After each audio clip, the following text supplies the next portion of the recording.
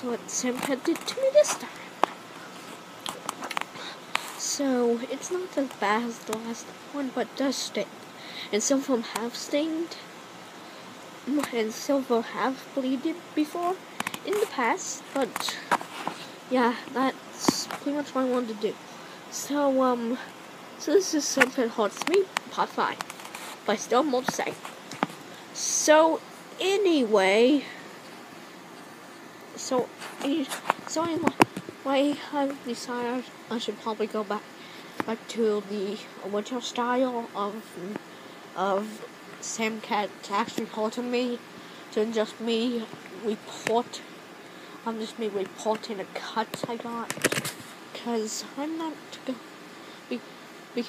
would rather you see it, but I really wanted to make this video, and also wanted you to know about the cuts I get from my cat. So that's basically what I wanted you to see. So there were all some things I had to talk about. So let's talk. So you've seen the video. So I'm pretty sure you might remember I have a baby cousin named Jonas, and I think he might be coming back this summer, and I'll probably make more videos about him, but who knows. That's why the world works in mysterious ways. Like, I could still be alive and make more videos, I could still be alive and stop making videos, or I could be missing and won't be able to make videos because I'll be missing, Or I could be dead and not make videos, and I'll have another one for that one, because I'll be dead, and nothing can happen to dead people. I won't be able to make YouTube videos because I'll be dead. And maybe, just maybe, I could probably come back from the dead. People have said they can come back from the dead, but who knows if that's true. So yeah. So now let's talk. So today is a special day for 2 reasons. I'll start one. Okay, here's the first one. Today is voting day. That means you get to vote on one. There are free videos. One of them is a series I can do. But anyway, you have to vote on which one you want to see. I'm not gonna tell you.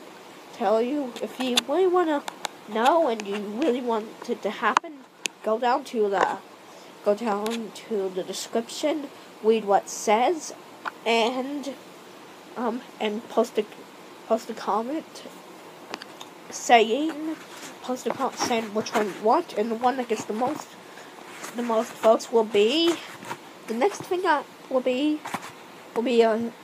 will make that thing. It won't be the next thing I make, because it could be, but I don't really want to be the next thing. But if something happens during the summer, then it could be.